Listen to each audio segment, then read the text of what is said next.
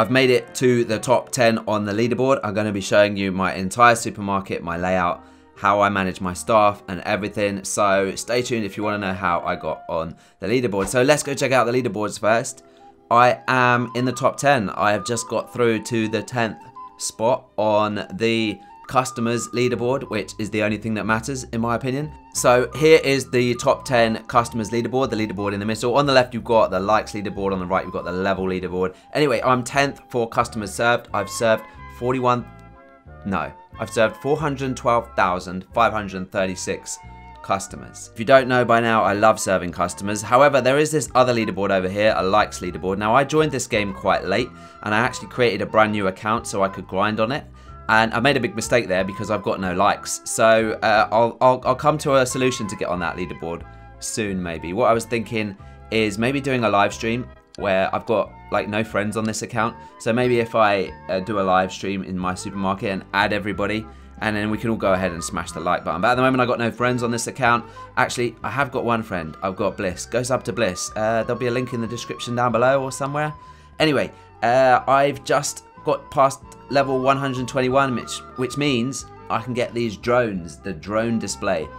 It costs 710. I don't even know what number that is. These are nuts. Look at them. There's 4 in there. They look like the DJI drones that all other YouTubers use, not Roblox YouTubers, but other YouTubers. But I've just realized I've only got 341 AA, whatever AA is. So I'm gonna head back to my restaurant. I'm gonna head back to my supermarket and show you. So here's my thumbs up. I've not got many. I've only got 89, and now I grind on a private server. But that was just random people coming up to me. No friends. I've got no friends on this account. So Bliss, yeah, I've got Bliss. She's given me loads of likes since I've been on a private server. But all these other people, when I was just playing casually on public servers, it was always disconnecting me. But thanks everybody for giving me a thumbs up. But we're nowhere near the thumbs up leaderboard. That was my mistake. I should have used an account where you guys are all my friends on it. Anyway, 412,000 customers served. I've got all the trolleys, as many as I can, but still people don't collect the trolleys. My staff don't collect the trolleys. Let me show you the shrubs that I'm using. I haven't spent any Robux on this game, at least I don't think I have. So these are standard shrubs, 1% cash bonus. I've not bought the 300 Robux shrub, but look, this is my car park layout. I'm maxed out. I can't buy any more spaces in this car park. This is as many as I can fit in, and this is how I've laid them out. There's the most at the other end of the car park rather than near the bus. So let's have a look at all of the things that I've got, the themes and so on, because people always ask. And also, yeah, I do all these tasks, I swear, although I actually forgot to do this task here. So I'm a bit behind on tasks as well, but this is the market theme that I'm using. It's just one of the free ones, well, in-game money anyway. I have not bought the Robux one yet, and the roof, I've still not bought the panda either. I've not spent any Robux on this. I don't think I have. Again, another UFO. I wish I had that, but it's 300 Robux. And finally, the balloons. I'm using the in-game balloons, the in-game money balloons, not the 300 Robux one. The only thing I'd probably want to buy is the UFO.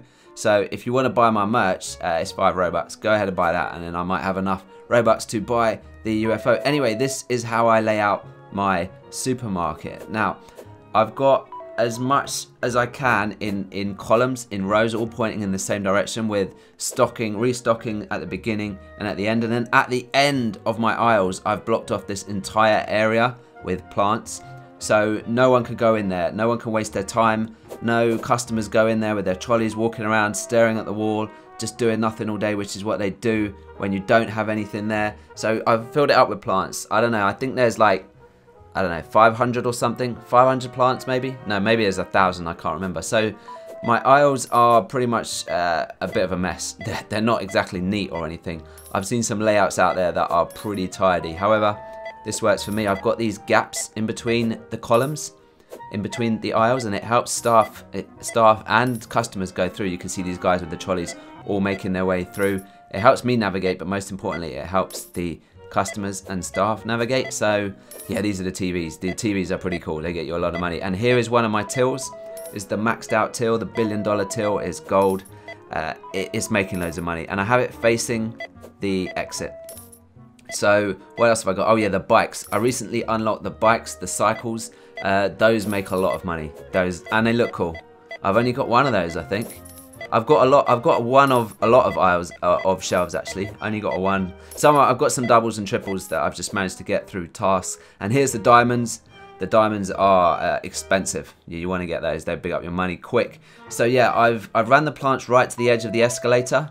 Just so, look, you see that member of staff there? That member of staff just ran through the front of the escalator, but not behind it. So it's really efficient. Put your plants, or any plant, in this layout, and then, oh, I didn't know you could do that. I didn't know you could do that. You can actually look upstairs. That's pretty cool. Hey, I didn't know you could do that. That's pretty cool. I can't wait for the second floor to arrive, by the way. Hey, LC, give us a wave. Give us a wave, dude. Awesome.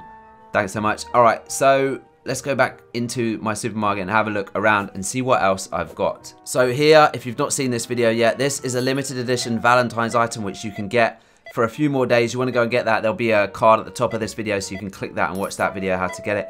And then here's one of my other tills, my checkout tills, $1 billion till. It makes so much money, look. And look how the customers just walk through it. It's an efficient way to place it. So let me show you my staff. Now, I always check the staff once a day, and I buy the blue ones if I can.